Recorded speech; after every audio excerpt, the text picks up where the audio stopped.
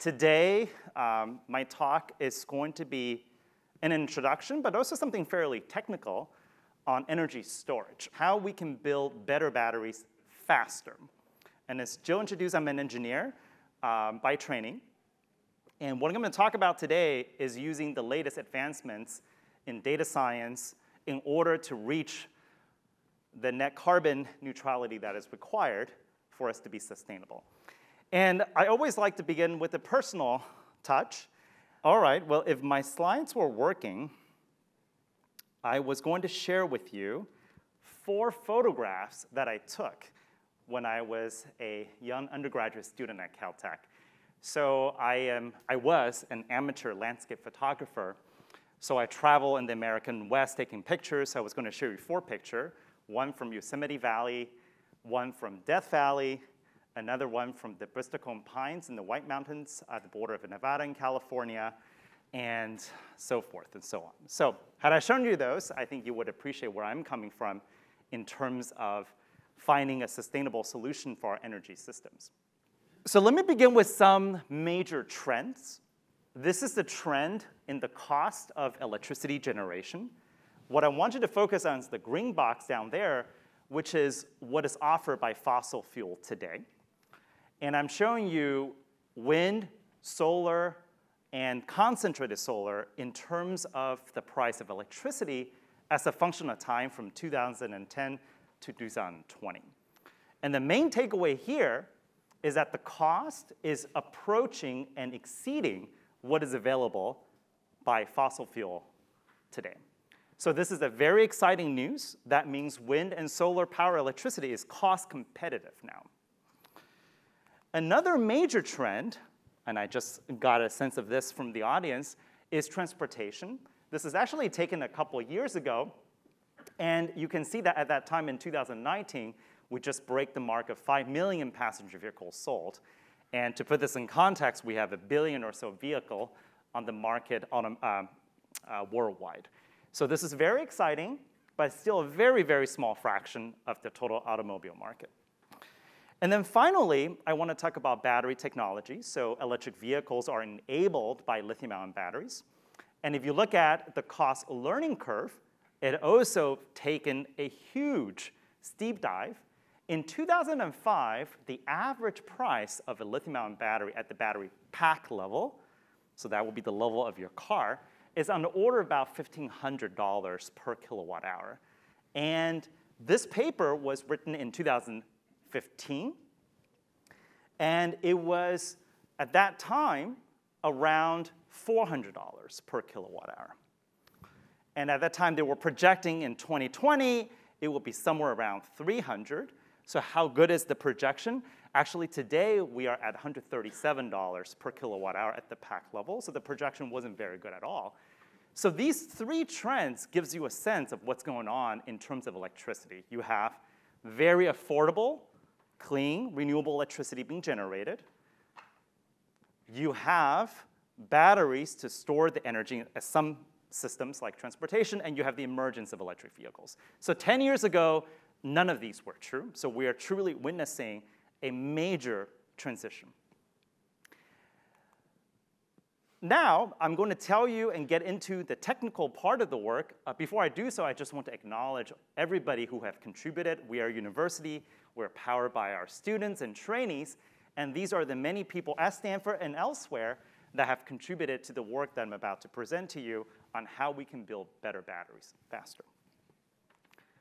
So to get into batteries a little bit, this is maybe what you're familiar with, a AA battery or a cylindrical battery. This is actually the battery form factor used in the Tesla car, very similar to the one used in a Tesla car, a cylindrical cell, and it has an energy of about 10 or so watt-hour per cell.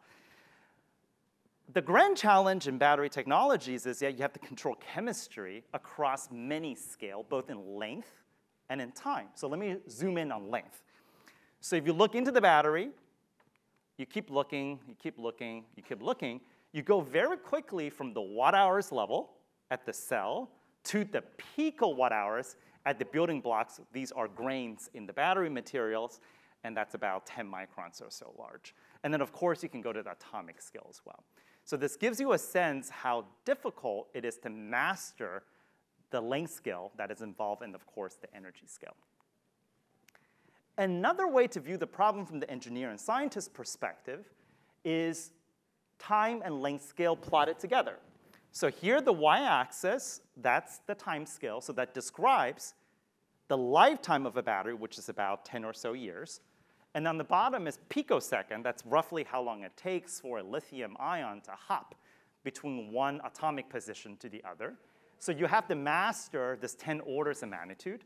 And then the x-axis already talked about from the nanometers to the meters. And what we seek to do at Stanford is to really learn these two vast time and length scales. So at the atomic scale, we're dealing with chemistry. And if you go to the nanoscale, then we're dealing with nanomaterials. If you go to the micron scale and the centimeter scale, we're looking at devices. And then at the meter scale, we're talking about the system. So that could be an electric vehicle or a large stationary storage battery for the electricity grid. And what we're doing is trying to connect insights from the materials level to the device level to the systems level. And we're using all sorts of methods available to us, whether it's synthesis and manufacturing, analytics, modeling, and so forth. And at Stanford, we're really delighted to have about 200 faculty, students, postdocs, and staff working on this together. We have organized ourselves into the Storage X initiative. While the talk today is mostly about lithium-ion batteries, X means we can store in anything. Heat, elevation differences, for example, pumped hydro, and everything in between. And these are some of the faces of my colleagues that are contributing to this different aspect of time and length scale. Some people are working on EV battery pack, others are working on atomic level chemistry. And what we're seeking to do is to connect everything together. Next, let's talk about the battery value chain. So how do we actually develop and make a battery? Well, we have to start with the raw materials. We have to mine them somewhere, whether it's lithium, nickel, cobalt, manganese, and so forth. We have to be able to formulate the chemistry. We have to be able to synthesize it. Then we have to manufacture it into a battery cell like the picture I showed you. And we also have to be able to integrate it into devices for the grid, for automobile, and others. And then at the end of the life of the battery, we have to recycle it. So this is a very long process, both in terms of research and development, and also in the manufacturing and the recycling and so forth. And what I want to point out is that there are major decision points along this value chain. You have to make decisions, you have to evaluate, you have to down select each step through the way. And it's extremely time consuming and resource consuming as well. And this goes back to my title, is how do we build better batteries faster? So the talk today is about using the most modern data science approaches to help us accelerate. So I thought I would begin by talking about all the challenges with battery. Why does it take so long to build a good battery? Well, the design space is very large for batteries because it's essentially a chemical plant merged into a small device, okay? The assessment times, if I want to know if a battery is working well, it takes a long time. It is because batteries last a long time.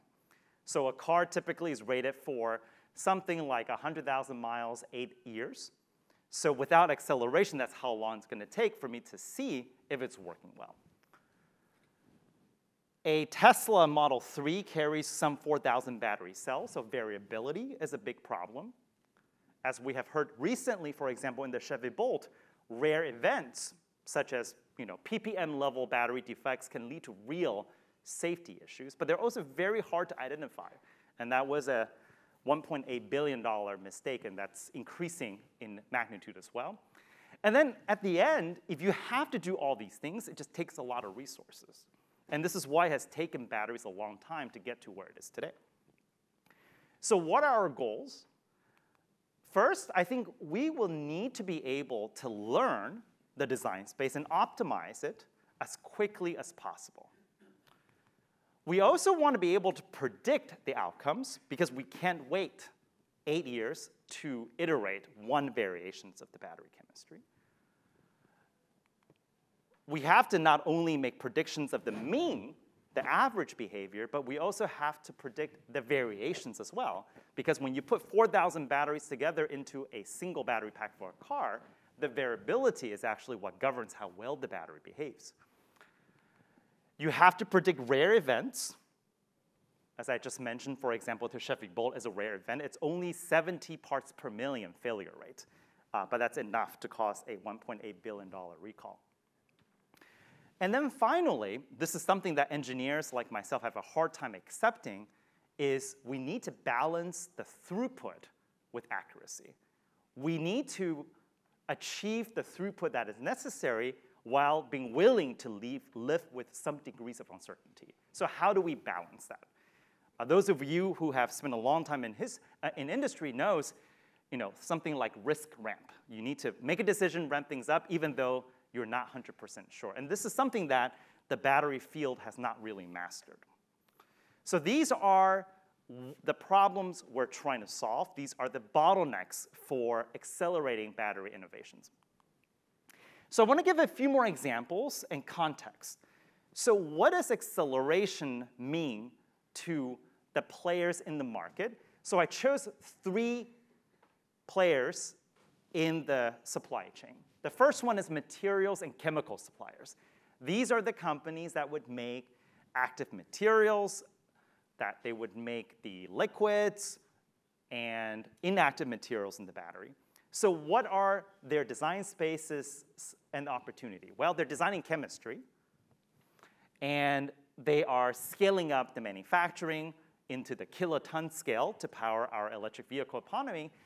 And the size of the design space is typically very large. 30, 50 parameters is very routine. So if you take that size and you do some simple math, it's an intractably large permutation that you have to deal with.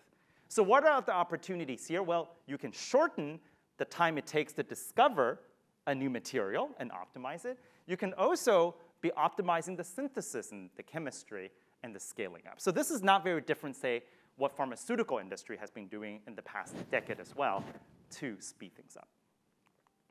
If you're in the business of making battery cells, so those are the individual cell that you see, or maybe it's in a larger format, the space is a little bit different. You're typically thinking about how to manufacture the cells, but they're equally large number of parameters. Typically, several dozens of parameters are involved in making battery cells.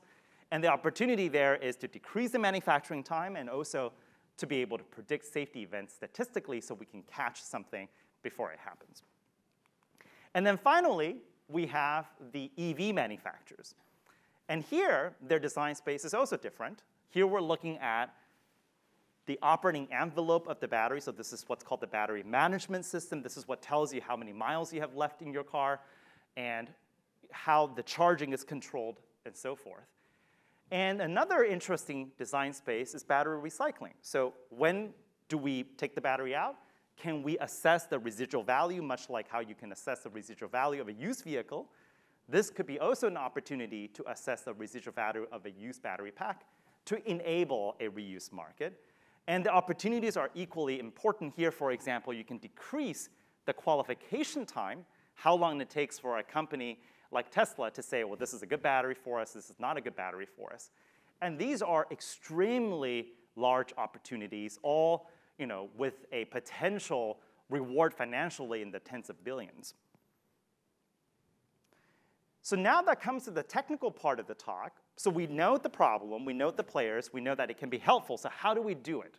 How do we take this multi-year development cycles and shorten it substantially? So here I would like to introduce you what a machine learning pipeline looks like for batteries. So this is taking modern data science approach and asking the question, can we speed things up? So typically how this works is we have to determine an objective. So our objective be, let's build a longer lasting battery, or let's build a safer battery, or both.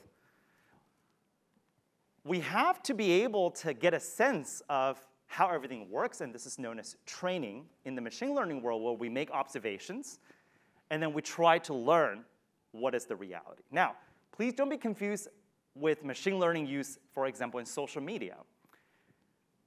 human behaviors are typically not governed by physical equations. I think all of us know that pretty well. But physical systems, like batteries, are governed by physical constraints. So here we don't just want to take a bunch of observations, like what you will do for Facebook, for example, but we want to be able to take the data and engineer them using some physical constraints. And then we also want to be able to collect the data very quickly. So unlike social media, the data isn't already there. I have to carry out measurements to get them. So parallelized data collection is another important aspect. Once you have created this model aided by physical constraints, then you can do the next part, which is what we call active learning. The active learning is let's do additional measurements and decision-making in order to achieve the objective. And here, this is what we call strategic explorations. So we have this huge 10 to the 30 design space, for example, that we have to navigate. So how do we quickly find the combination that helps us achieve the result? And that's what's called active learning. And you run this in the loop, and in principle, it would lead you to time saving.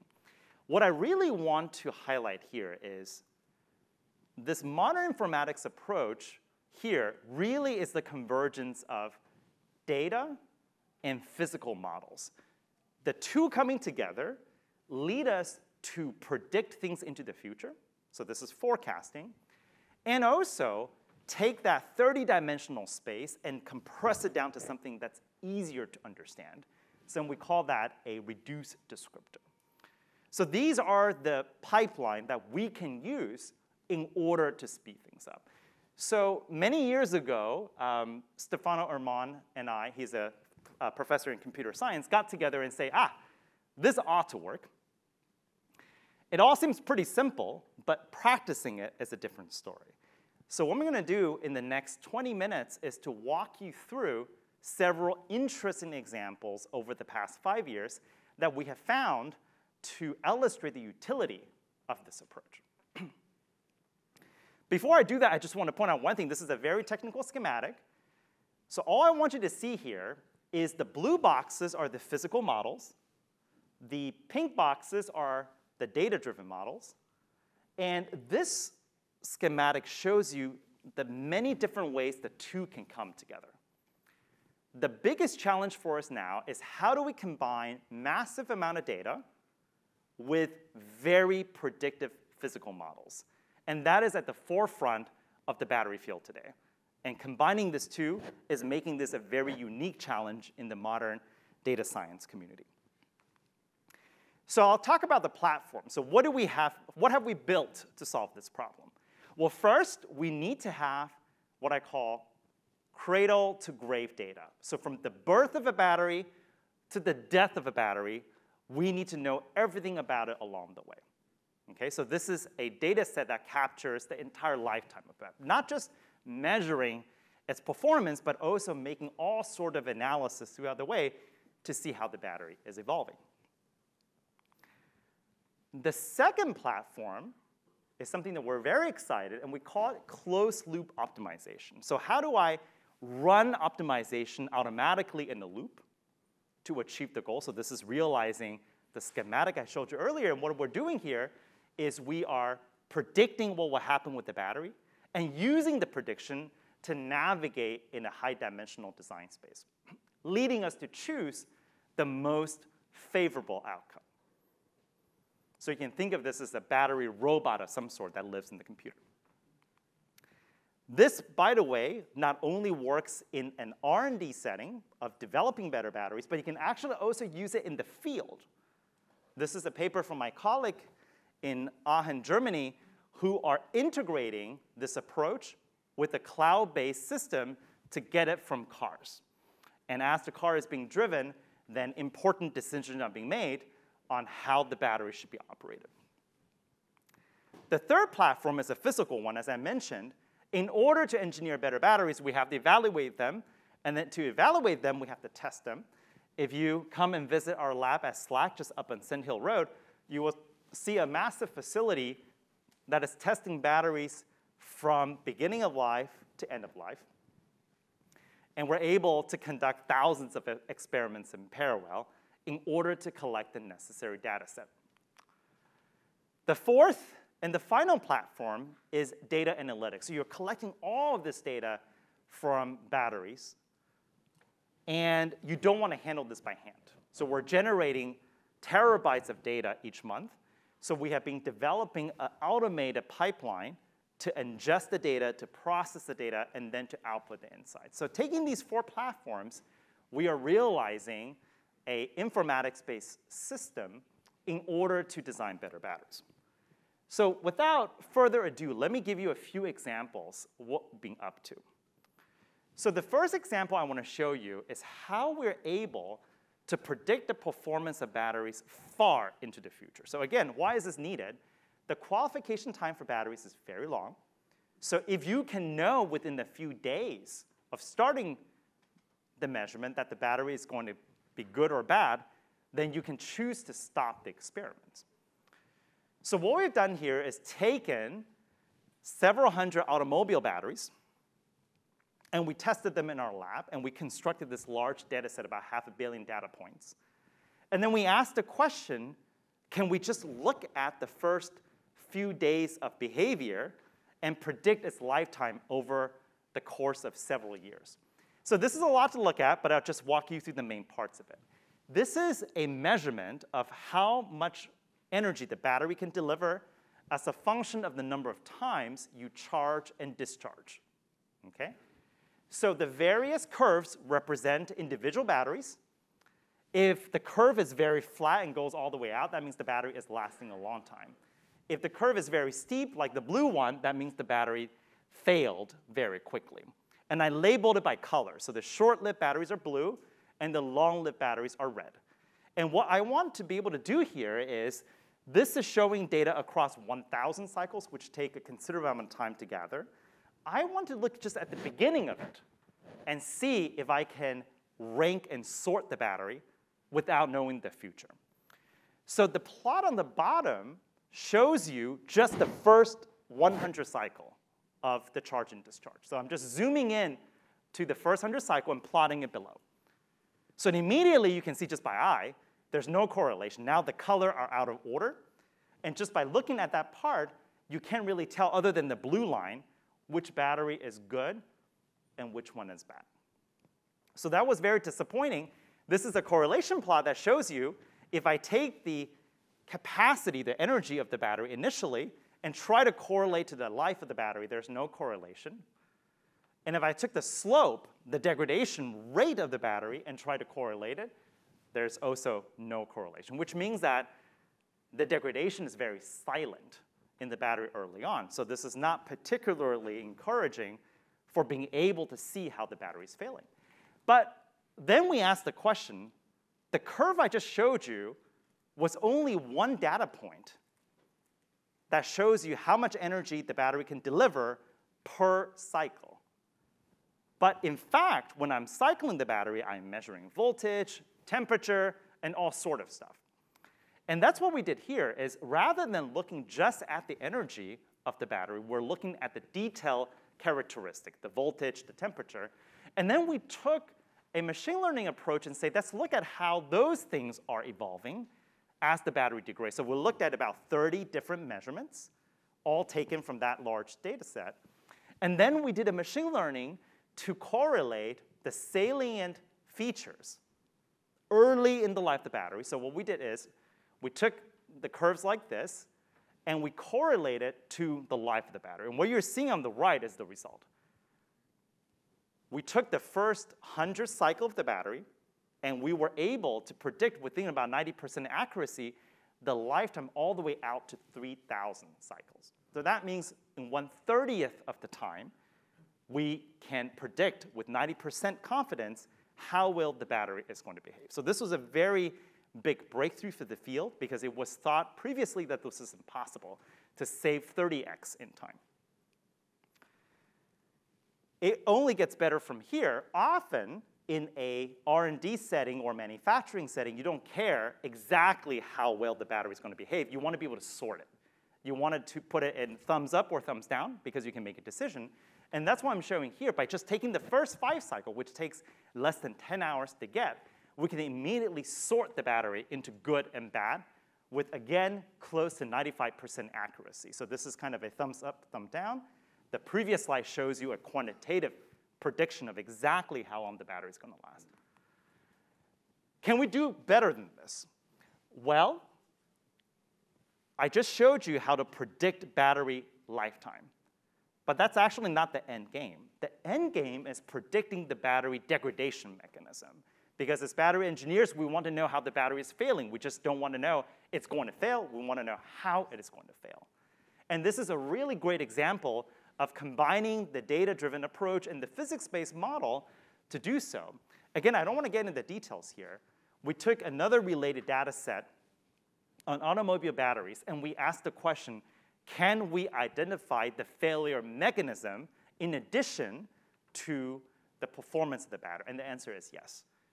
So now, in 1/30th of the time, we can not only predict how the battery will behave years down the road, we can also predict how it is going to fail, and this is being validated. So this is a very exciting progress, because this represents the solution to the first problem, which is how do we shorten the assessment time for battery technology, especially for someone who is developing battery technology. Now, I showed you this schematic earlier, which I call closed-loop optimization. So what this is doing here is taking the things I just showed and building on it to turn it into a virtual robot, if you will, to achieve one purpose, which is to reach the optimal battery design as quickly as possible. So what is being added here is rather than just predicting the battery, I'm predicting the battery across a large design space. To make this more clear, let me directly show you an example. Those of you with electric cars know that charging time is a limiting factor in the acceptance of EVs. It takes about 90 or so minutes to fully charge an EV car, and it takes 5 minutes or less to refuel an internal combustion engine car. So we picked a very simple problem, is can we optimize the ways to deliver a 10-minute fast charge? So we asked the question, if I restrict myself to a 10-minute fast charge to 80% of the battery's energy, what is the best way to do it? So at first, this may seem like a really simple problem. It is not, because there are infinitely number of ways to deliver a 10-minute charge to 80%. Okay? There are infinite combinations to do so. The reason is because how you control the speed of charging as a function of how far the charging has gone has infinite permutations. And this one just shows you here a schematic of all the possible charging profiles. So this is how quickly you can deliver the electrons to the battery, and in what order should you do it. So we formulated the problem and said, OK, there are hundreds of combinations shown here in the ways you can charge a battery. If you did this by a brute force method, okay, so this is how we would do it 5 years ago. We would just test every single combination. We'll test it 3 times. Why do we test it 3 times? Because of the variability, so we can assess the error. So in order to identify the statistically best way to charge a battery in 10 minutes, we chose 200 permutations. That would take 500,000 battery cycles. And in the particular experiment we have envisioned here, would have taken 2 years. So immediately, when I proposed this, when my graduate student proposed this to me, I would say, well, then you're not going to really graduate anytime soon. So we better speed it up. So the goal was to exceed this benchmark considerably. So keep this number in mind, 500,000. So how does this work? This is basically working on the principle of Bayesian optimization. So we are inferring from our measurements, what does the design space look like? So I don't want to make 200 measurements. I just want to make, say, 50 measurements. And when I make 50 measurements, I can decide where else to make the additional 50 measurements. And that's what the 4 iterations, the 4 rounds are showing. We make 50 measurements first. Then we make an additional 50 measurements. And then we compute what the landscape looks like for the design space. So the top shows you where in the design space I'm testing. And the bottom shows you the results. That's being estimated. So the color on the bottom shows you the lifetime. So as we change these charging profiles to get 10-minute charging, then we see, initially we know nothing, so the colors are uniform.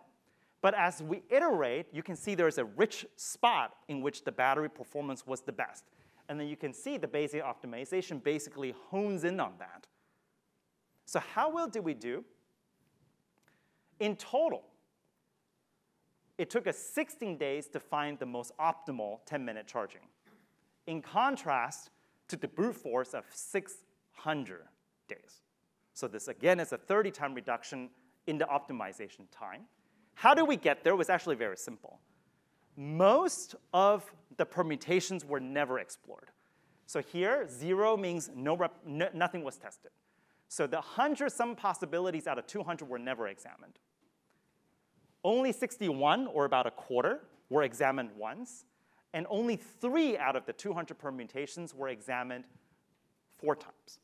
So in other words, we made the repetition where it really mattered.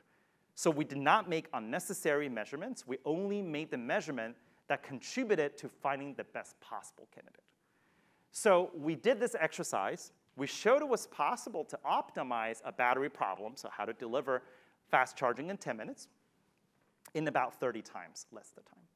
How do we do? This is what we call a validation experiment. So we actually tested many of them to see if we actually got the right result. So this is the true ranking on the y-axis versus the predicted ranking. So you can see we made a few errors. We swapped the first and the second place, for example. For the most part, we got it right. The second plot shows you the lifetime that we estimated versus what we predicted. Again, there's a little bit of a bias, so if everything landed on the dashed line, that would have been the best. So we're slightly off, but for the most part, we did a great job. For the last few minutes, I want to show you something else. So we now can estimate battery performance. We can identify the degradation modes in the battery, so those are great for battery engineers. We can optimize a battery problem like fast charging in 30 times less than time. That's great. But how about for the battery scientist, right? So I'm a material scientist. I often ask the question, well, what's happening inside the battery?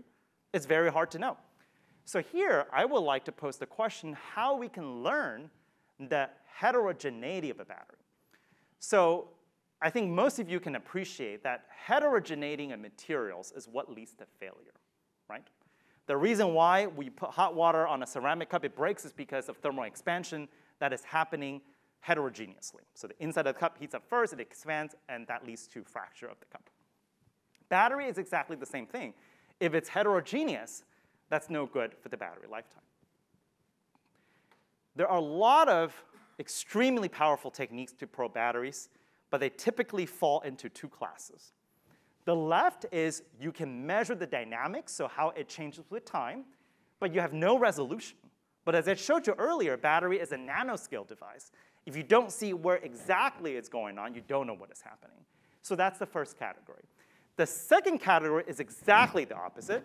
You have the nanometer resolution, but you have no dynamics. So you're not following things as a function of time. What we want is dynamics and spatial resolution. So what we did here was to took these 2 types of measurements, and we used machine learning to merge it so we can get dynamics and spatial resolution at the nanometer level at the same time. I will spare you the detail on how we did it and show you directly the result. This was our understanding prior to this work. I'm going to show you a simulation of how lithium is entering into all the small particles you saw earlier on the second slide of my presentation. So red is the discharge state, green is the charge state. So let me play this movie. What you're seeing is what we call in chemical engineering a core shell phenomena. So you're basically charging from the outside in, okay? Every single particle. So that's what we think has been happening. I would like to remind you that lithium-ion battery received the Nobel Prize. Well, not lithium-ion battery. The inventors of the lithium-ion battery received the Nobel Prize. One of the inventors, Stan Wintingham, was actually a postdoc at Stanford in the 70s. So we're proud to have that connection. So everybody have believed this was what's happening in the battery, including our Nobel laureates. When we applied our approach to see what the reality is by being able to estimate the dynamics with the spatial resolution, this is what we got. This is the reality. It actually couldn't be more different. In one case, you have the charging occurring from the outside in. And here you have more what I call popcorn effect, in which the current is very non-uniformly distributed in the battery. So what's the message here? The message here is, if I want to engineer a better battery, I want it to be very uniform. If we want it to be uniform, we need to know where the lithium is going. And to know where it's going, I need to see where it's going. But there's no technique to allow me to see it. And machine learning can be a way to bridge the gaps and allow us to visualize what's going on. So coming back, this was the process I showed. This is how we can be using modern informatics practices to enhance and speed up batteries. Now, for the last couple of minutes, I want to zoom out a little bit and tell you what Stanford is doing as an entire community to tackle this challenge. Let me begin with just the take-home message. So if you combine battery physics and modern informatics approaches, we are indeed accelerating the battery innovation. What are the opportunities? If we can go beyond the training-based machine learning, which is what I presented today, and then be able to extrapolate the learnings with no data or very minimal data, this will allow us to predict batteries of the future without having made them to begin with. We should accelerate not only research and development, but also scaling up, right? We're building gigafactories, so how do we build them faster? This can also be very helpful as well. And then, most importantly, to me as an engineer, what we want to be able to do is put longer-lasting, lower-cost, and safer batteries that's sustainable in EVs and in the grid. That's the ultimate test of being able to deliver something to the market. What are we doing at Stanford? I would like to send 3 messages here. Number 1, the battery industry is a very rapidly growing and a maturing one. We are working with many industry partners. We have a co-innovation ecosystems. You can see many of the significant players in the market, EVs, oil and gas, AI, and so forth. We're also catalyzing technology transfer. These are just the few companies that were founded out of Stanford in the past decade in the energy storage market specifically. Some of these names you might be familiar with. And then finally, we appreciate the importance the government can play here, because they are the ones who can catalyze with the right policy for adoption, setting up production capacity, enforcing sustainability. This is our meeting with Secretary Jennifer Granholm in July, where we told her about the intersection between Stanford, SLAC National Accelerator Laboratory up on Sand Hill Road, and then the Silicon Valley. And if I can be allowed just one shameless plug before I end here, I myself have decided to partake not only in the research in the university side, but also entrepreneurship as well. So I founded Mitra Chem actually during the pandemic, where we are integrating fundamental science, data, software to advance the manufacturing and the skill of battery materials, and to create and catalyze a North American supply chain to have more secure and sustainable and environmentally friendly supply. I don't know how many of you are looking for your next opportunity, but we just moved into our 15,000 square feet R&D center in Mountain View. Come and visit us. We're looking for all sorts of talents. With that, I know there are many questions. I know I was only able to cover a very small section, cross-section of the research at Stanford, but hopefully I have you intrigued. Thank you very much.